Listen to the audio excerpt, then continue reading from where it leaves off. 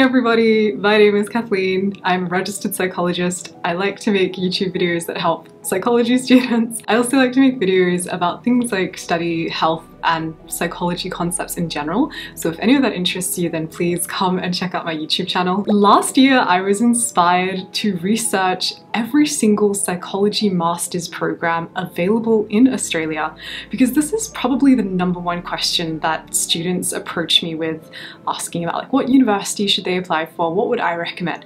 So I went out and researched every single one. Some fun facts to get us started. There are currently 36 clinical master's programs and 29 professional master's programs available in Australia. There are also master's programs available in other endorsement areas, including organizational, educational, neurological, community health, and forensic psychology. Most psychology students generally aim for clinical psychology. I'd say it's probably the most popular route. So in this video, I'm going to talk about 5 clinical master's programs you could consider applying for, each with a competitive aspect that sort of makes them the best in Australia at the moment.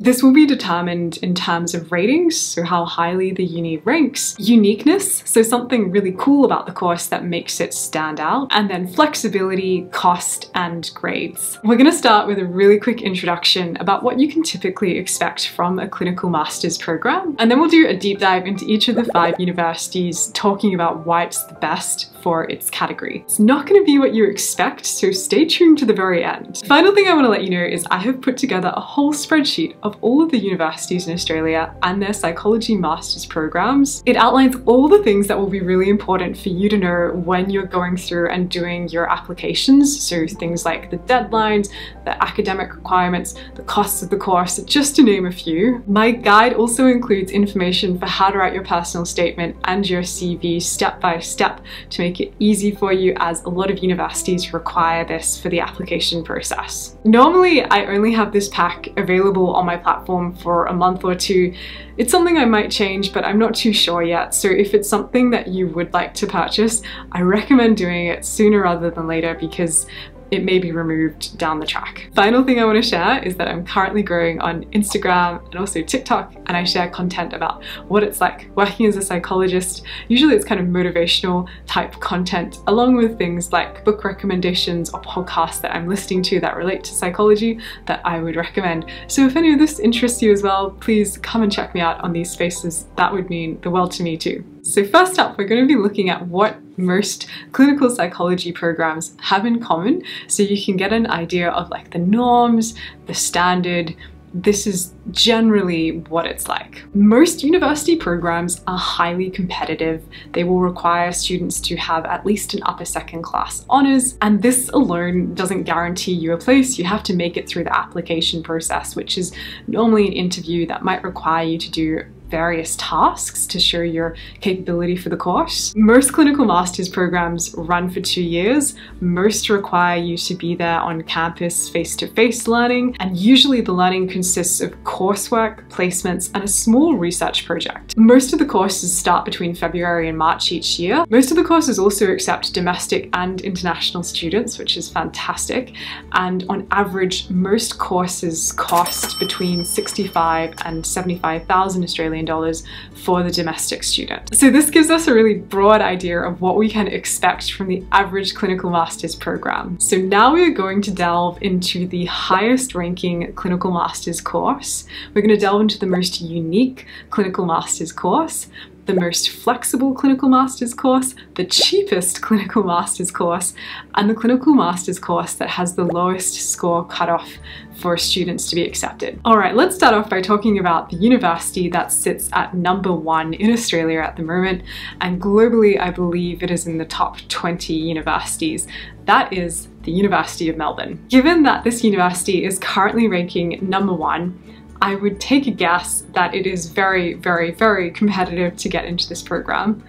But with that, I would also like to assume that it would have really great quality teaching, that the course would be really well established. Hopefully it would have a really nice culture to it. Obviously these are just assumptions because I've never studied at the University of Melbourne, But when you have a look at the website, it does look really promising. I also like that they share student experiences. They have a really detailed course handbook. And something that is quite appealing about the university is that it has a strong research focus. And when I was going through the handbook, it pointed out that if you're a clinical master's student and you have an interest in going on and doing a PhD, towards the end of your first year, you can actually change your master's into a clinical PhD if that's something that you're starting to get into. So it has that flexibility. Or, you can do your clinical master's and the course says that it will set you up for success to go on and do a PhD if that's something you'd like to do down the track. So I think that strong research focus is a really great part of this course. Other things that are important to know about the course is that it's based in Victoria, in obviously Melbourne. It takes 2 years of full-time study that's in person. To be accepted into this course, students will need a weighted average mark, or WAM for short, of 75%. So that's the equivalent of an upper second class honours. The program is open to both domestic and international students. And finally, there are Commonwealth supported places for this program. However, if you do have to pay the full fee for domestic students, the rough estimate will come around to 75,600 Australian dollars for the full 2 years. All right, now let's talk about the most unique clinical master's program in Australia. That is the one-year clinical master's put forward by Curtin University. Basically, what this university has done is fantastic, and my hope is that more universities follow suit with this type of path. They still follow APRA's requirements, however, they've just broken it up a little bit more. They've changed the structure. So typically students will do a 3-year undergrad, 1-year honours, and then a 2-year clinical master's to then go on and become a clinical psychologist. However, what Curtin University has done differently is they have the 3-year undergrad, 1-year honours, and then a 1-year professional master's that students will complete. It will help them become fully registered as a psychologist. They'll also do 1 year of work experience working as a provisional psychologist. So at the end of these 6 years in total, they will be recognised as a fully registered psychologist, and they will be paid during the year that they work, doing their client work as a provisional psych, which is fantastic because most universities that have clinical programs have placements for students that are unpaid, and the students are studying full-time. So it's really, really hard to get by as a student doing a clinical master's program. So Curtin University makes it a lot more accessible for students because you only have to do 5 years of full-time study before you can get a job. And then what's really cool is you can work as a registered psychologist, you can get some experience, figure out what clients you like working with, develop your skill set as a clinician. And then you can come back to the university and do your 1-year clinical master's that will help you become endorsed as a clinical psychologist. This program isn't just available to Curtin University graduates, it's available to anyone that has their full registration as a psychologist and would like to go on and get their clinical endorsement. That being said, however, places are limited, and like all the other master's programs, it is highly competitive to get into. It should also be noted that this is not the only university in Australia that is currently doing this. There are 6 other universities that have this kind of pathway to get your general registration and then come back and do a 1-year clinical endorsement. However, Curtin University ranks a lot higher than the other universities doing this. And also I have colleagues that studied at Curtin University and had excellent things to say about it, so that's why I picked this university. Some other things to know about the course is that it's located in Western Australia in Perth. It needs to be done face-to-face and it starts in February. In order to apply for the course, students must have completed a 1-year professional master's in psychology already. The course itself costs about 37,000 Australian dollars and it's only open to domestic students. All right, now let's talk about the university with the most flexible clinical master's program, and that is Charles Sturt University. Their program is the only clinical master's that can be done fully online. There's one other university that also offers the course to be done online, but there are some caveats to it. Charles Sturt has no caveats. It can be done fully online, and students can also choose to do it full-time or part-time. This is a significant difference compared to all of the other universities where you have to do the course face-to-face on the campus, and also you have to do it full-time. You can't change it to part-time study unless you have exceptional circumstances that are out of your control and you're approved by the university. So the fact that Charles Sturt offers their course fully online and also the option of doing it full-time or part-time is quite nice for students. Something else unique to the course that I quite liked was that it highlighted to students ways of getting financial assistance for this course in the form of like a subsidy that is done by NSW Health, where if you choose to work for NSW Health after you graduate, you'll get help with your course fees and financial assistance for the course. That's just a nice small feature. A few other things to keep in mind about Charles Sturt University: they are currently ranking as the lowest university in Australia, which is a bit unfortunate. However, something that they do advertise on their website, which I think is worth mentioning, is that they are currently ranked #1 in New South Wales for best postgraduate experience, according to Good University Guide. The course commences in February, and in order to apply for the course, students will need a WAM of 75%, which equates to an upper second class honours. There are also Commonwealth supported places available. The cost of the course is unspecified and it's only available to domestic students. Okay, now let's talk about the university that has the lowest cost for their clinical masters program, and that is the Sunshine Coast University. The total fee of the 2-year course for domestic students, this is over the years 2025 and 2026, is estimated to be around $46,000. This is about $20K less than the average clinical master's program. Given how cheap the cost of this master's course is, it might raise questions for students like, how good is the quality of teaching and the quality of the program? And these are things that I can't really comment on because I've never been to this university. If finding this out is important to you, it's good to network and talk to students who've been to this university, look them up on LinkedIn, reach out to academic staff who can perhaps share a bit more about the course. And I also like to check the university website. While I was looking into this university a bit more, something on their homepage that I quite liked, that appealed to me, was that they had a research centre for clinical masters students to work at.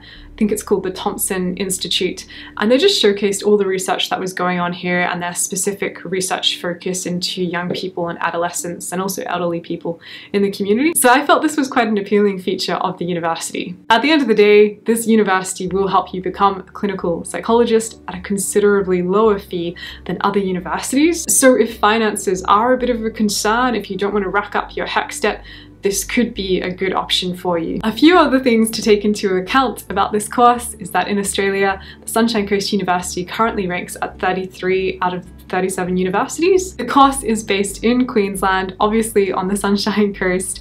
It takes 2 years full time, it needs to be done in person, and it commences in February. Students will need a WAM of at least 75% to get into the course, which is the equivalent of an upper second class honours, and the course is available to both domestic and international students. Finally, the university that accepts students with lower grades compared to most programs out there is Federation University. On their website, they say that students applying for the course need to have a credit average for their 4th year, which is the equivalent of a 65% WAM or a lower second class honours. There is only one other university in Australia that will accept students into the course with a lower second class honours. However, their course also comes with some caveats, which is why I chose Federation University as the winner for this category. Something else that I really liked about Federation University is that it also asked students to showcase if they had practical experience or further study in another discipline to show that they could keep up with the requirements